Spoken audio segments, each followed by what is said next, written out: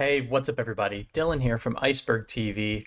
Today there's something really important that I want to talk about and that I want to touch on.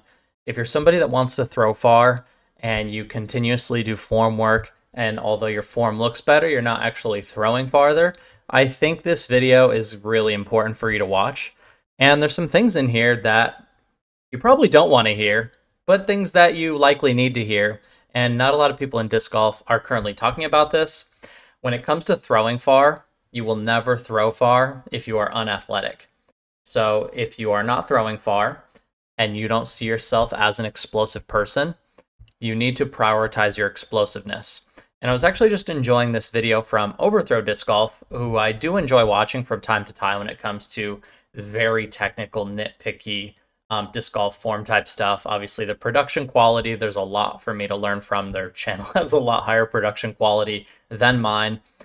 But this is one of the problems with disc golf coaching, disc golf trainers, disc golf form videos, and I've made loads of form videos. But the number one most important thing if you want to throw far is to be explosive. And there's a very small percentage of people who are explosive who don't throw far. And I do have an example pulled up of somebody who does fall into this category, but I think this person is so unusual and so unrelatable for most players. I really don't think many people are going to find themselves in that situation. So I do want to play this brief clip from Overthrow Disc Golf because I think this just sort of symbolizes how people view strength training, how people view training to become more explosive, just in disc golf. In literally every other sport, being explosive is a priority. Being athletic is a priority. There's not a single college athlete that does not spend just as much time or more in the weight room as they do out on the field or out playing their sport. So let's play the clip from Overthrow real quick. Violence to this part. So you can do speed training. You can also do physical training for this. Just get your body stronger, get it more explosive overall, and that can help. Now, that phrase right there, he doesn't touch on how, he doesn't touch on what you should do, he doesn't touch on any of the training that would go into that, and he just says the phrase, that can help, which I think is such a wild understatement of what becoming more explosive would actually do for your ability to throw farther, throw faster, and throw more explosively. I felt like I had to make this video to specifically touch on that because so many people are going to watch Overthrow videos, and he spends, this is a 16.5-minute video, he spends about 8 seconds glancing over it could be helpful, and it's just not a good way to say that. If you are not explosive, you will not throw far. Explosive overall, and that can help. Just saying that can help is just a big understatement, and I think we need to rewind this mentally. We need to reevaluate because it is substantially more important than that. If you want to throw far, you have to be explosive. Nobody else is like Jake Wolf in disc golf. He is kind of a one-of-a-kind guy, but he's the perfect example of the rare case where someone is wildly explosive but doesn't throw far. And this guy's like 1 in a million. If I throw it left-handed and we turn it in a mirror, that might work better for this. But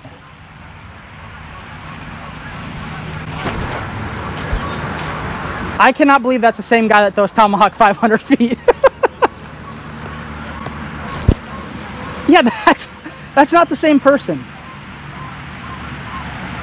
It makes no sense, and I think this boils more down to his unwillingness to learn the backhand more than his physical ability to learn the backhand. Obviously, he has not put the work in. He didn't know how to hold the disc. He didn't know where his fingers went. It's as if he's never thrown a backhand before in his entire life. If he throws backhand for a month, I promise you he will throw farther than you, being the person watching this video, because he is so explosive. So I have clips pulled up of me throwing 6 months ago, 3 months ago, and 8 days ago. Now, what have I been doing to become more explosive, do you ask? Well, this is a very small tidbit of what I've been doing to become more explosive, to become more strong, to become more athletic. This, I find the less disc golf I play and the more time I spend eating healthy, eating fruits and vegetables, prioritizing protein, the better I get at disc golf. If I just eat healthy and I strength train and I practice putting once in a while, but I spend very little time out on the course, when I do actually go play, I will play better than if I just play disc golf all the time. You need to become athletic, you need to become healthy, and you need to take care of your body if you want to become explosive and you want to optimize your distance, your consistency, and your mental game. But nobody talks about this in disc golf. It's as if it doesn't even exist. And aside from like Ricky Wysocki, Ezra Aderhold, Katrina Allen, Tristan Tanner, and a couple other people, nobody even really talks about their workout routine ever at all. And this is just, we need to make a cultural shift when it comes to this stuff. But so there's a couple things that I've been doing.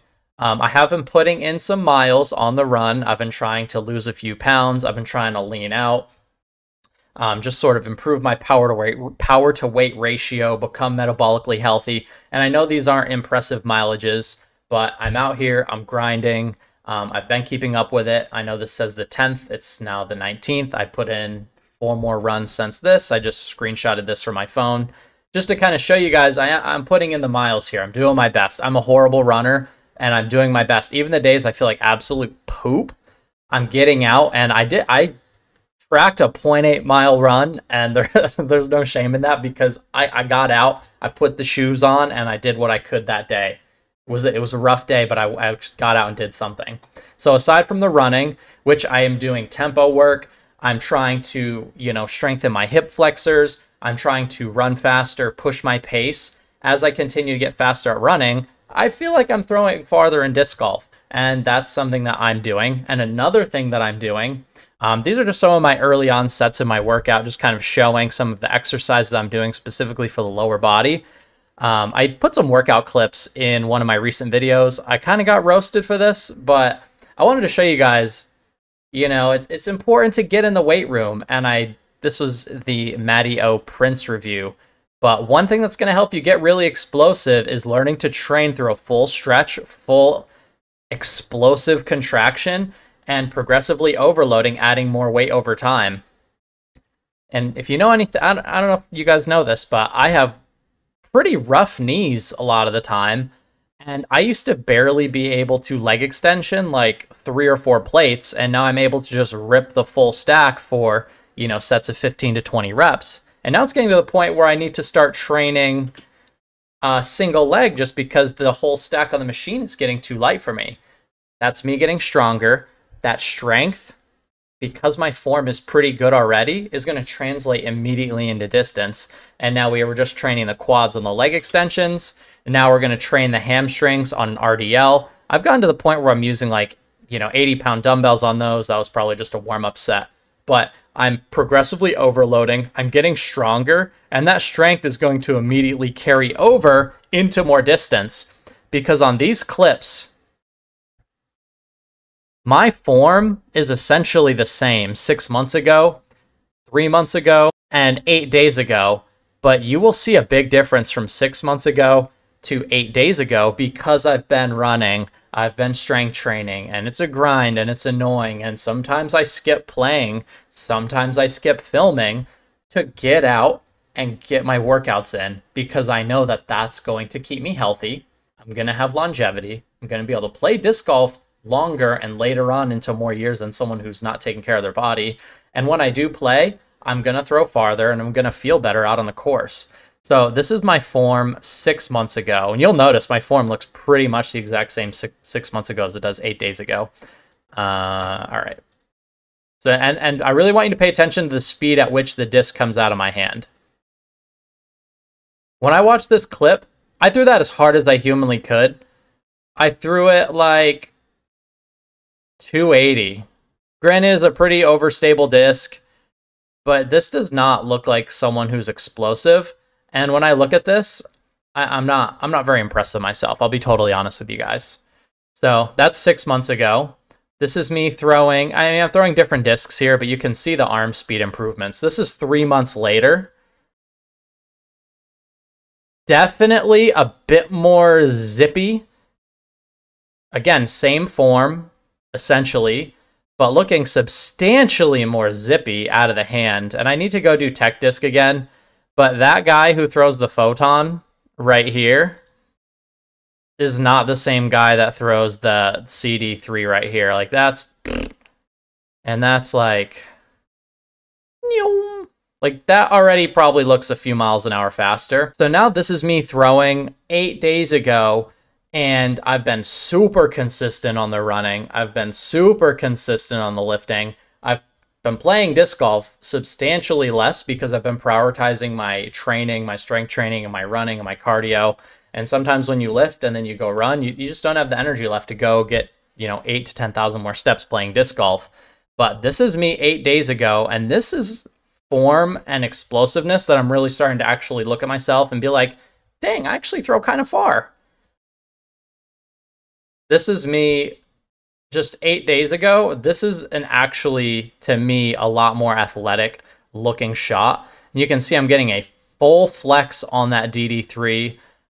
I'm putting it up in the air. I'm throwing the disc with plenty of speed to get it to get a big turn, maximum distance. This shot went a good bit over 400 feet. My form looks essentially the same. My body's in all the same positions, but consistent running, prioritizing my health, eating healthier foods, prioritizing protein, and then I've been really consistent on the strength training, the ass to grass squats. I've been doing a ton of walking lunges, step ups.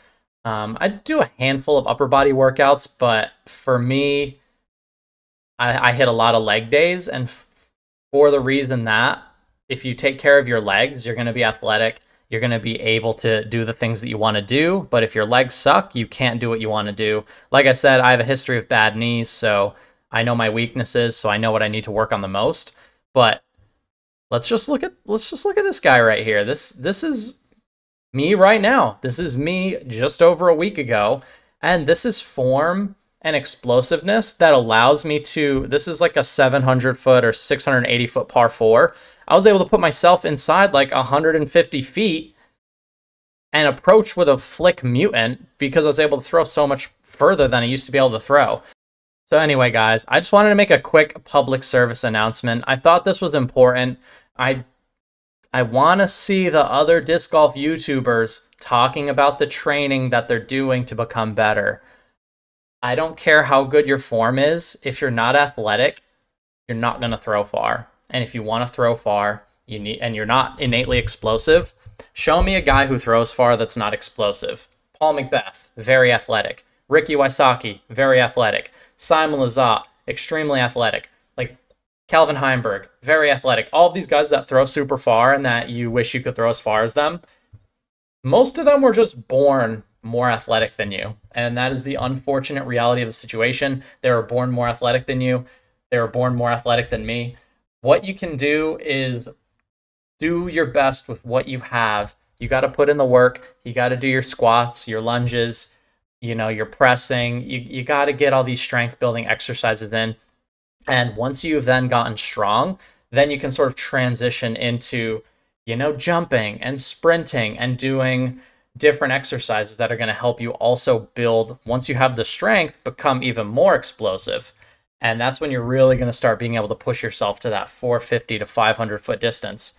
But if you're not athletic, I don't care how good your form is, you're not going to throw far. So I know it's a little bit all over the place, but this is something that's really important to me. And it's something that I've been working on, again, like I said, for the last 6 months. And I say a night and day difference, throwing with the same form, but throwing like 100 feet farther. So anyway, let me know what you guys think in the comment section down below. Look at this guy. I'm too huge for a DD3 on this hole. But anyway, I don't know. Let me know what you guys think in the comment section down below. Do you guys care about this? I feel like I care a lot about this. This stuff's really important to me. And I need channels like Overthrow to be more clear that being athletic matters, strength training matters. I know Josh from Overthrow. He used to be a lot bigger guy. He's lost a ton of weight. He's been putting in the work. Let's talk about it, man. I respect his hustle. I respect his grind.